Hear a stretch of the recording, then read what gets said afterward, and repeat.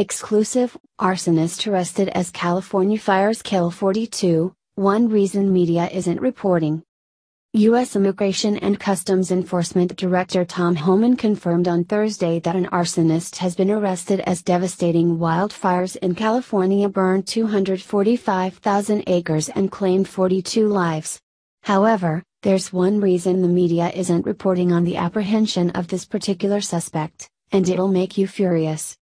It's darn near impossible to find an outlet reporting on the arrest of Jesus Fabian Gonzalez, an illegal alien who was deported a whopping 5 times in the past year before he was ultimately caught red-handed starting a fire in California.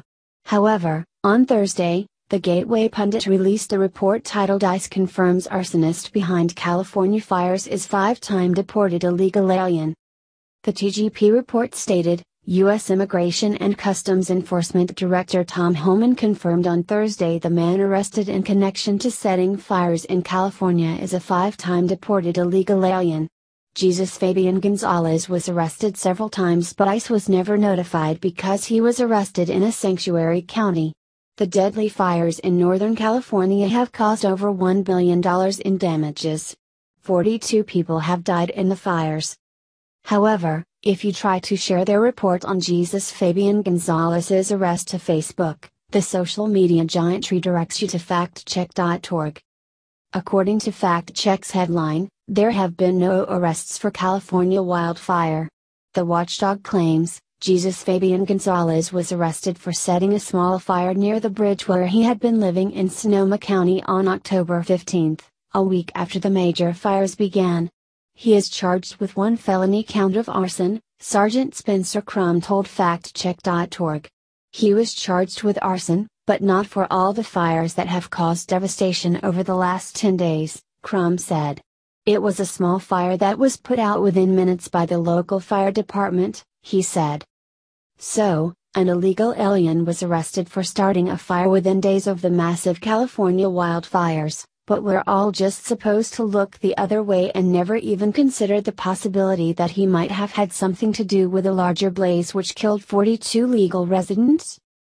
FactCheck claims there have been no arrests in connection to the California wildfires and then, in the next breath, states that Jesus Fabian Gonzalez was arrested for setting a small fire. What the heck?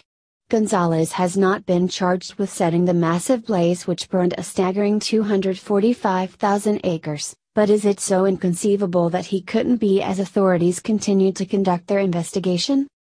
ICE Director Tom Homan apparently doesn't think so. Once again, a non-cooperative jurisdiction has left their community vulnerable to dangerous individuals and preventable crimes, he said in a statement.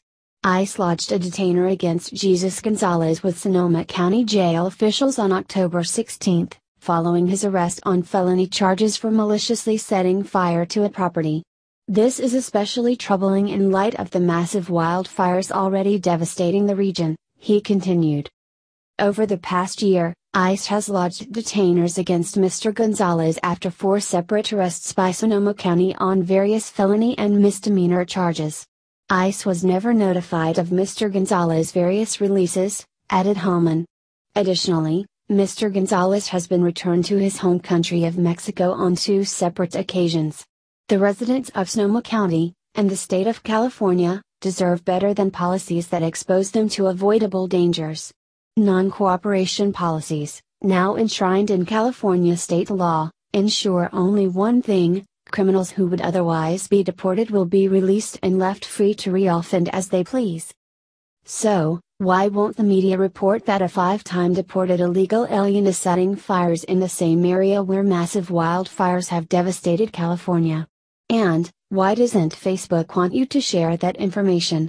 Perhaps because Governor Jerry Brown just signed legislation making California the very first sanctuary state.